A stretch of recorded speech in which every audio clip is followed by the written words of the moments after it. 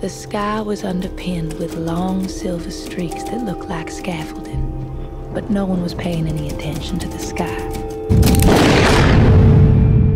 Well, I don't understand why you don't want to write something that people would like to read.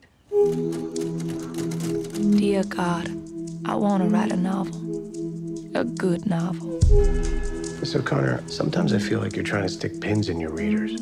I don't think you need to make them suffer in order to introduce them to the unusual way your mind works. Mary Flannery, you've been writing any cute stories lately? I read that last one you sent your mama. You know, it left kind of a bad taste in my mouth. Well, you weren't supposed to eat it. You might want to consider being a little more friendly. I tried to turn the other cheek, but my tongue was always in it.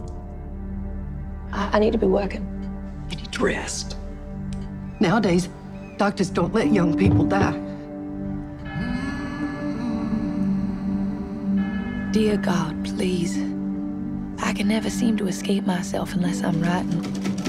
And strangely, I'm never more myself than when I'm writing. Is there no way for me to disappear into something bigger? Lord, please grant me grace. Let me be your typewriter. Please give me one good story. I thought it'd be the ending of any creation.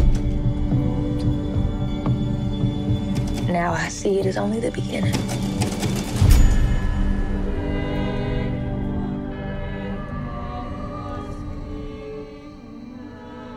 It must come easy for you. It's like giving birth to a piano sideways.